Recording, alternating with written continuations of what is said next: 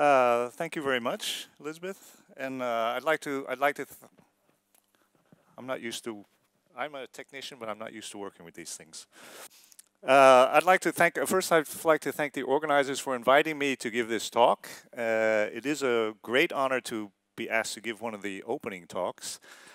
And actually the organizers, this talk is on risks. And the organizers have certainly taken a risk asking somebody who's a scientist and engineer to talk about something philosophical. Especially, except for Anna Henningsson, who I've worked with for 4 years. It was her suggestion, so she's taking a risk. But of course, the other people don't know who I am, so that's a risk.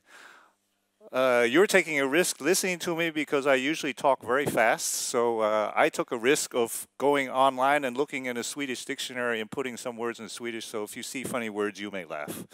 That's okay. Okay, so why am I giving this talk? Risk, value, and perception. If I look at you and I ask the organizers, there's a huge mix of people here. As I understood, almost half of you are from museums, conservators, curators, but there are many people, for example, doing historic buildings, conservation of historic buildings, archaeology, and then of course scientists and engineers. And the question is, why are you all here? It's a big mix of people, but I hope you're all here is because you all want to preserve Swedish cultural heritage.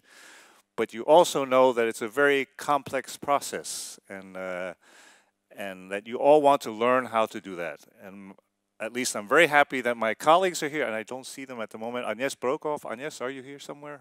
Oh, there she is. There they are. And Tessa Luger, there. They have developed methods to help you go through these complex processes. And these are very well established, but you have to realize it took them a number of years to get them to the point where they are now mature and you can use them. And so it's not something you're going to learn very quickly. It's going to take you also a couple of years to get used to the idea of working with these complex issues and figuring out a model. But what I want to talk to you about today, why is it so complex? And the reason is, if you look at the title of the talk, it's Risk Management, Value, and Perception. And I think that's one of the things that people forget. Risk management, risk analysis, judging values, especially cultural heritage, is very subjective. And perception, your own perception, how you see things, plays a much bigger role than you remember. So these methods are very important. They're going to help you work your way through these complex issues, but perception plays a big role. And that's what Tessa and Agnes will also be, even though they're teaching you methods with numbers. The thing is, behind all of that is to try to get you to think of that. And the only thing I'm going to ask you today, just to get out of my talk, is just to have an awareness of what that means. That's that subjective, your own emotions. The way I'm going to do this talk is a little interactive. What I want to do is I just want to play with your perception. We're going to look at these three words: risk management, value, and perception. And I'm just going to show you some examples. Okay, now I'll stand over here. So, actually I see there's all sorts of screens here. Okay. This is an artwork, and I assume it's watercolor, although I can't see from the internet. This is, of course, someone you probably know. There are a lot of risks with this object when it's sitting in the museum. What kinds of risks would this watercolor have? Well, all works of art and all buildings age. And why do they age? Because of the climate in the museum or wherever it's hanging. And of course, because of light, there's a risk of sunlight or artificial light. Water is a problem, especially with a watercolor. Tourists can be a risk, right? What happens if a tourist suddenly trips over something and bangs against this watercolor? Then you have a problem. Vandalism. In the Netherlands, we have people who think they are artists, so if they damage someone else's art, they are an artist. So vandalism. Even restoring a piece of art is risk. And I'm sure all of you conservators know that you always worry about, am I doing this right? Is it reversible? Am I damaging the object? That's also risk. Okay, now let's go to Carl's home. This is a historic building. And if you look at it, some of the risks are the same. You have, again, aging processes. Of course, now you're talking about indoor and outdoor climate. Of course, sunlight on the paint on the walls. Vandalism could be a problem. I don't know if you have that problem in Sweden, but it's a risk. Outdoor climate, if you have a major storm, you have a risk of damage. Tourists walking in and out cause wear and tear that when Carl was there, he was just one person, and I don't know how many friends he had, but he certainly doesn't have thousands of people going through every week. And conservation is also a risk. We have this discussion in the Netherlands. How do you modernize a historic building to make it energy efficient without ruining the cultural value? So modernization is also a risk. And fire. Of course, fire is also one of those risks that you have to think about. Of course, now fire is always spectacular. Now this is your neighbor, maybe a few 100 kilometers away. This is Windsor Palace several years ago on fire. Okay, there are risks, of course, here. People had developed safety plans, but you know, in terms of risk, yeah, which objects do you take out? Where do you start trying to put out the fire? And of course, this is the result. If you don't have, or maybe they had one, but I don't know, some kind of risk analysis and action plan. These are risks. Fire, spectacular. Okay, let's go back to the less spectacular. Here's something that's sort of like the watercolor from Carl. It's paper. It's very sensitive. This is 16th century. This is a accounting ledger, just a, what do they call it in English? An accountant, you know, they just keep their records.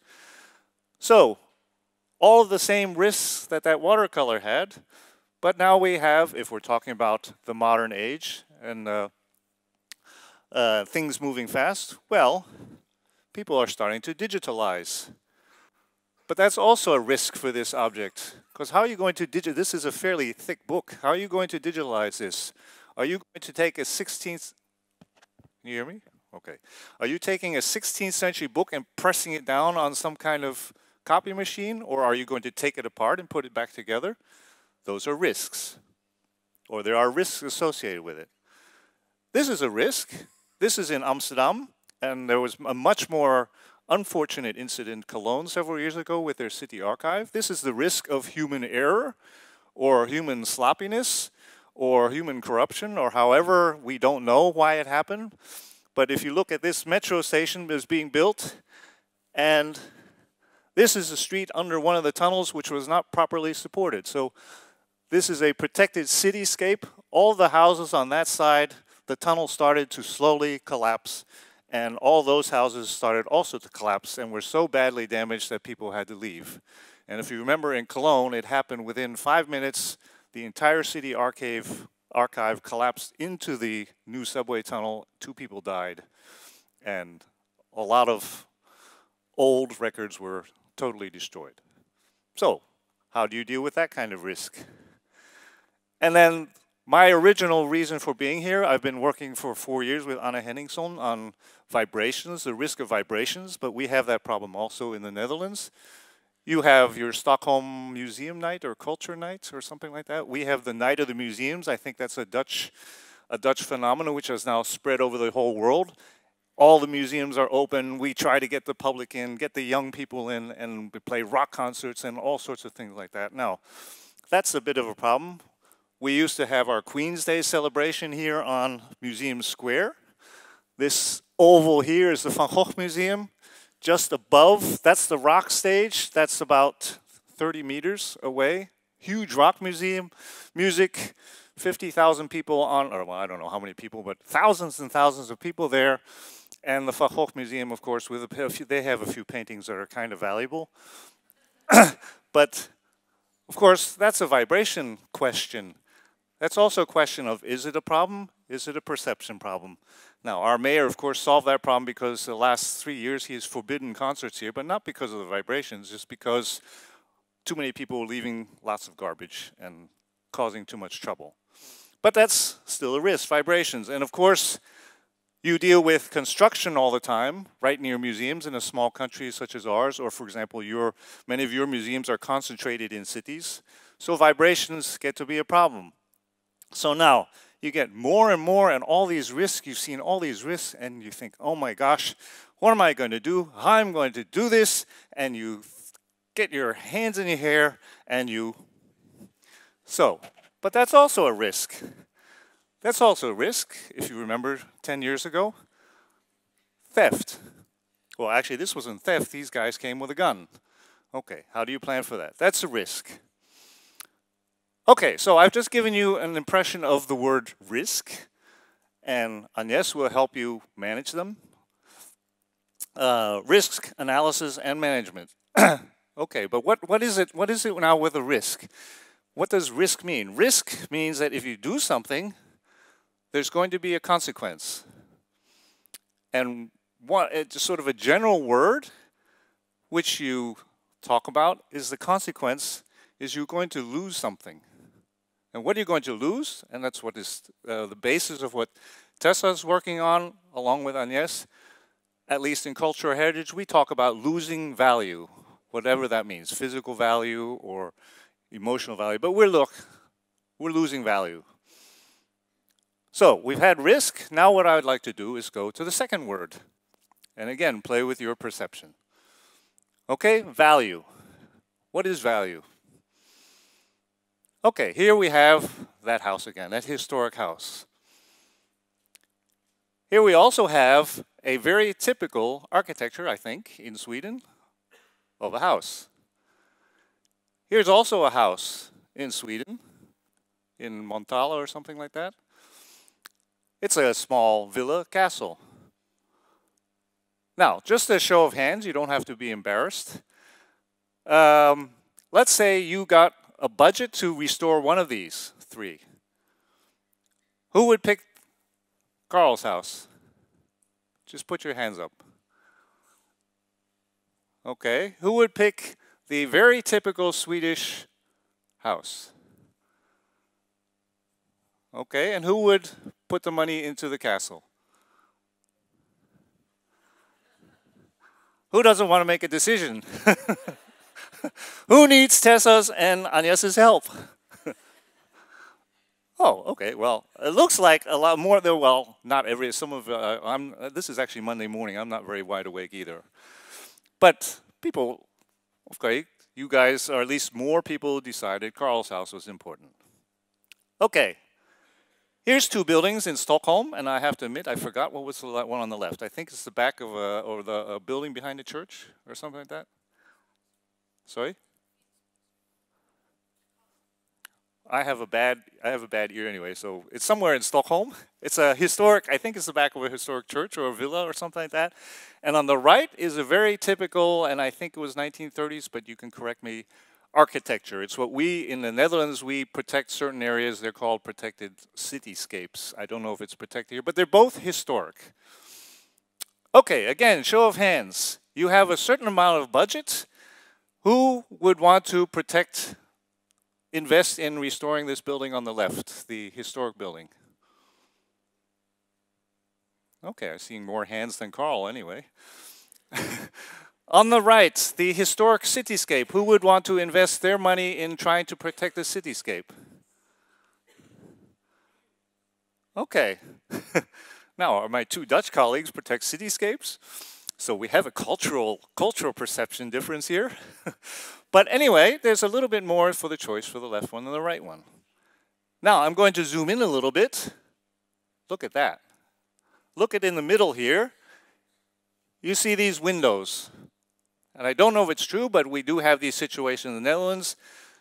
And I actually, looking at the window frames, I can imagine these are historic windows. They are the original glass. This is zooming in. Again, from the photograph, I can't quite tell, but at least my guess is at least the building in the back. Those are also the original windows. They are single, in both cases, they are single panes of glass. So in terms of insulation, energy efficiency, they're bad. Who would replace these with double glass even if you couldn't see them. You're replacing historic glass with double glass. Who would do that? One or two people. Who would not do that? Ooh, okay. Who would replace this historic glass in these windows with double glass to make it better to live in for the people who are renting or own the apartments? Okay, who would not?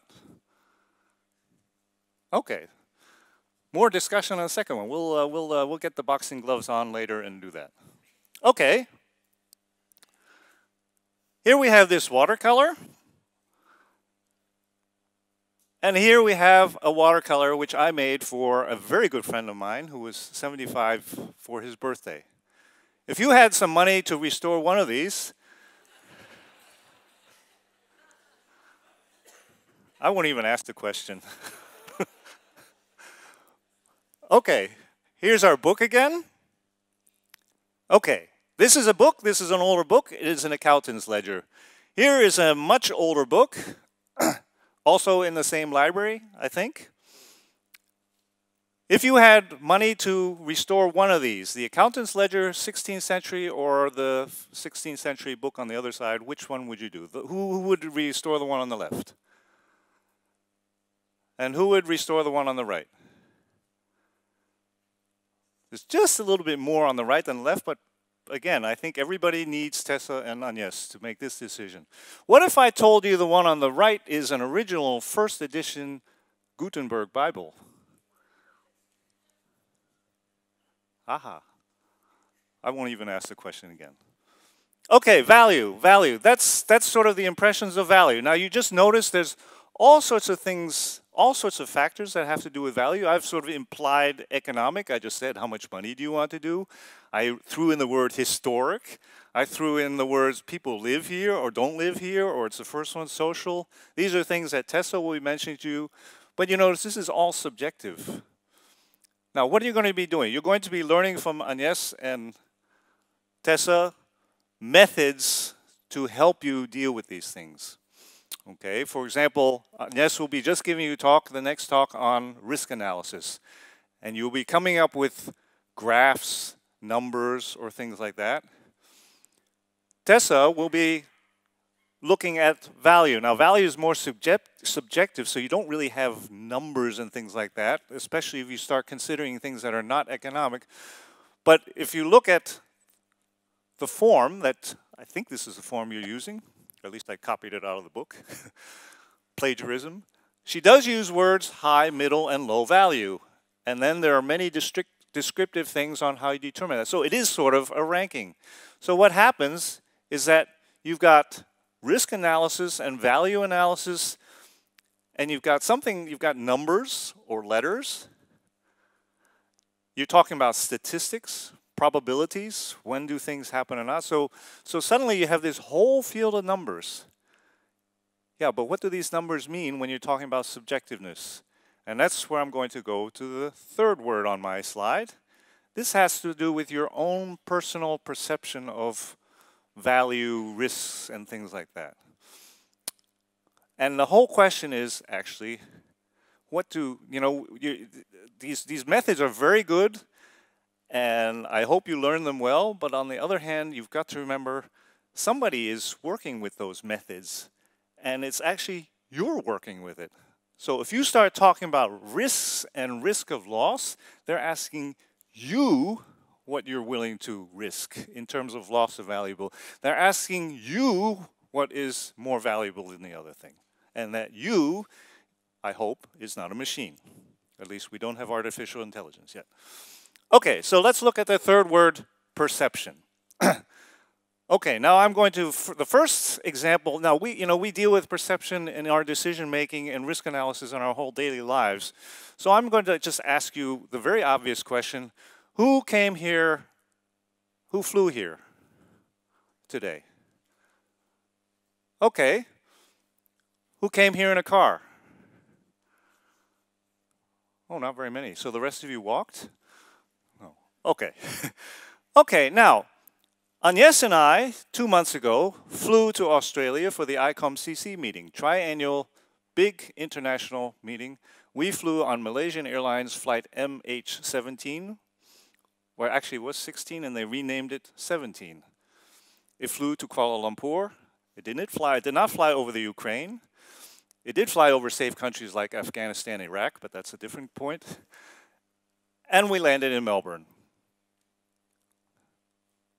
Okay, the plane was half empty.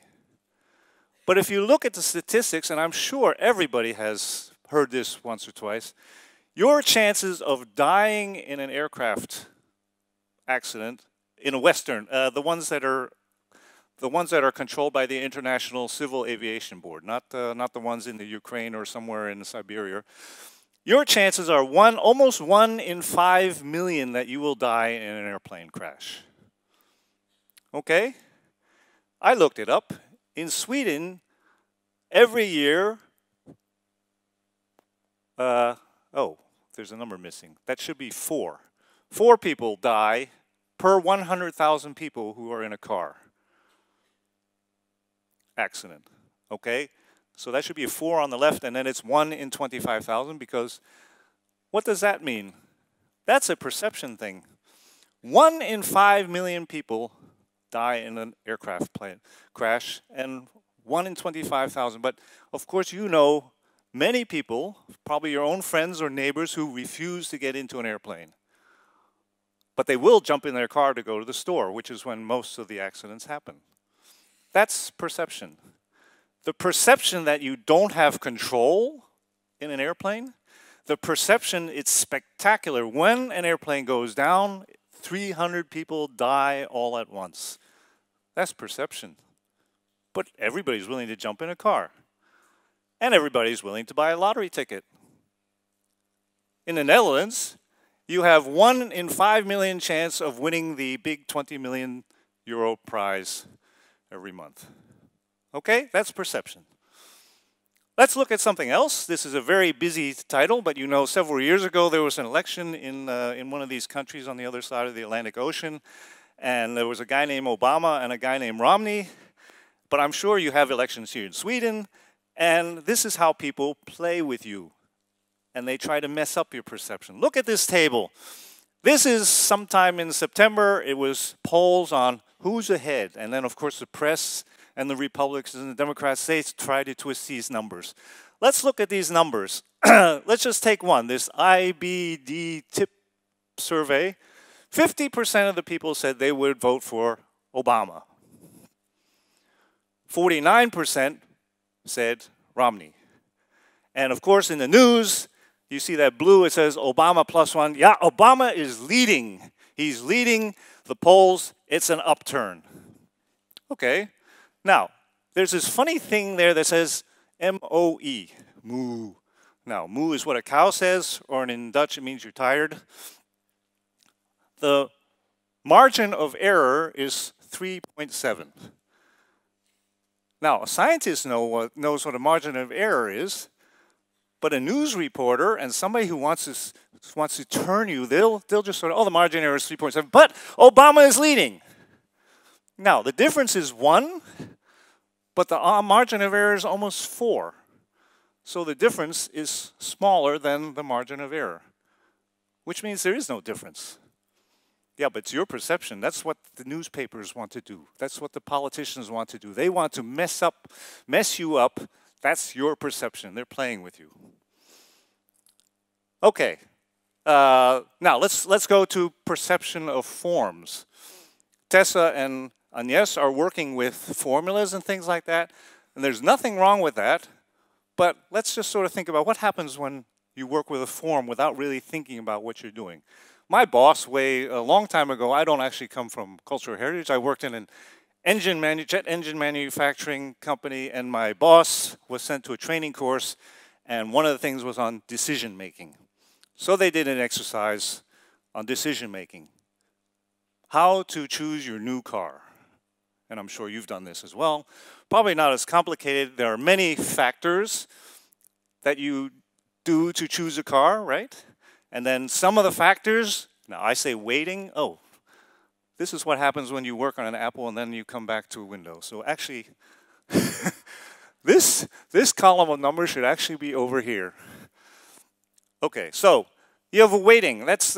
Which factor is more important than the other one? And then you get a number and a grade. And you know, my boss came up with this car. A very nice car.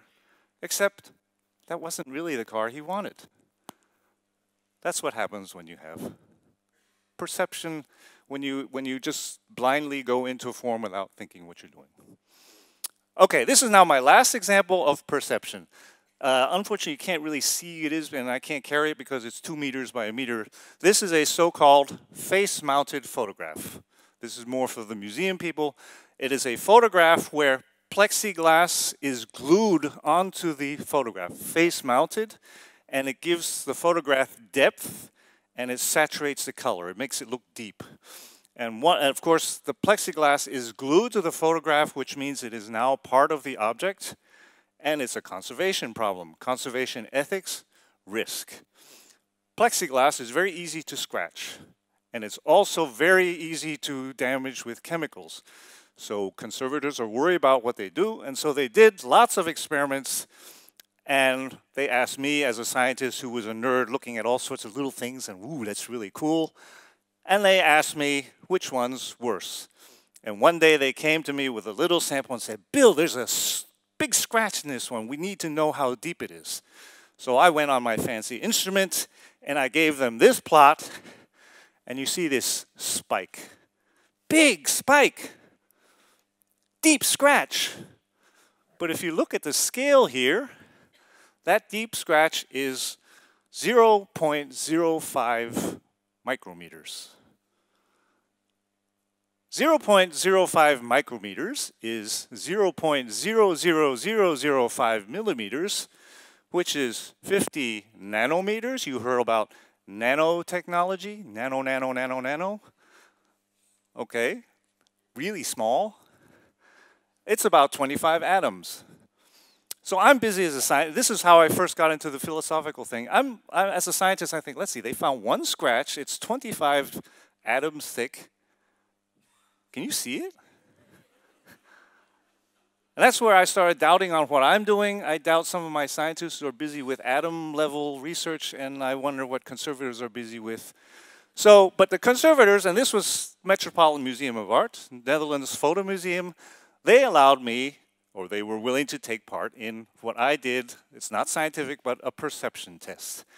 And what you see is my own artwork. These are face-mounted photographs, black and white, and we had 13 different treatments and 2 that were not treated.